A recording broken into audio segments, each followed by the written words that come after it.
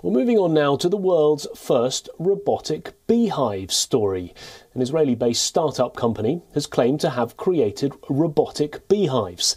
The company says that its agricultural technology has saved more than 160 million bees in the past year, and it aims at saving bees from climate change.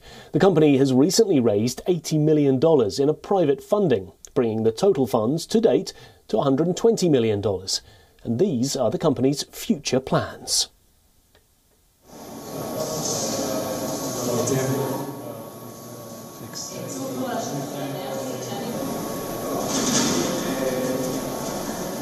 All we're doing is we're carrying out beekeeping just like a beekeeper would do in the field, except we're using robotic hands and computer vision and camera.